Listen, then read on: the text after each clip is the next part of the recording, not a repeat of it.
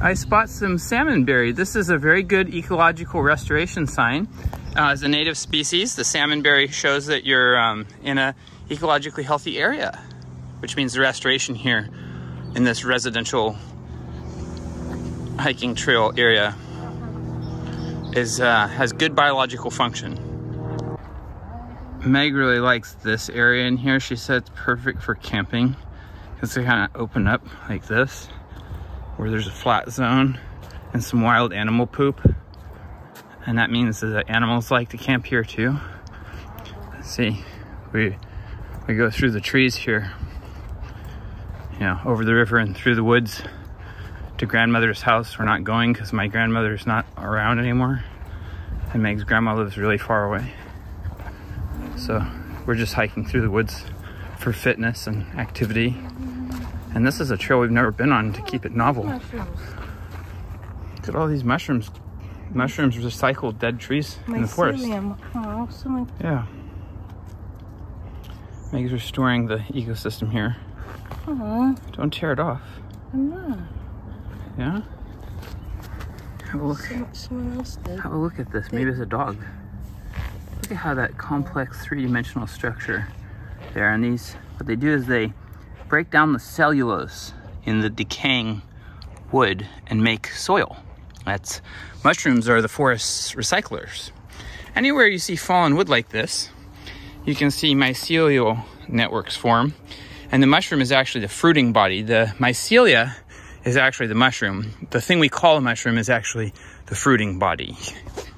The part that, you know, like cremini mushrooms that people eat, that's actually the reproductive fruiting body of the mushroom.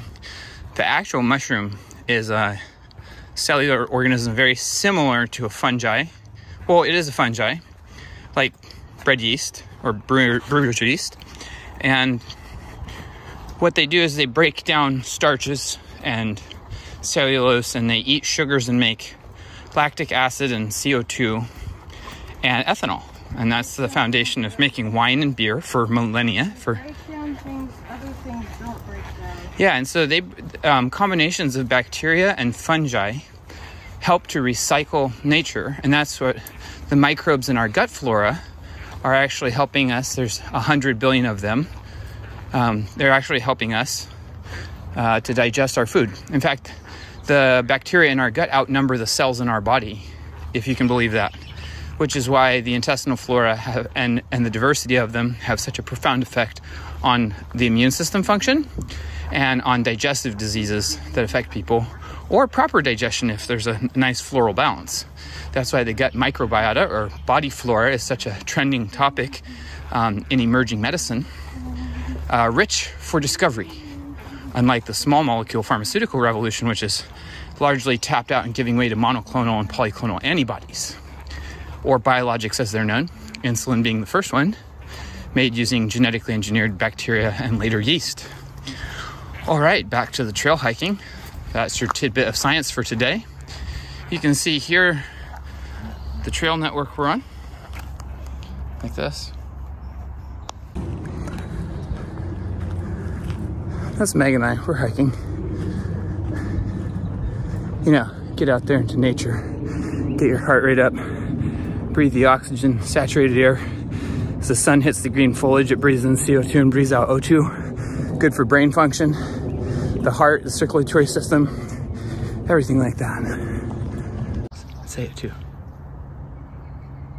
I gotta smell it. It smells so good. Nice? Sweet floral, yeah. It's like a sweet floral honey. Yeah, honey floral dew. Now, I wouldn't normally include power lines in a YouTube video about hiking, but these 750 kVA or 450 kilovolt amp power cables that belong to PSE here. And check out the tower. I'm gonna zoom in. Check out this truss network of triangles here. And you can tell the voltage by the size of the ceramic offset. So this is probably 400, 450 kVA. So that's a medium distribution. It's like between cities or substations more likely.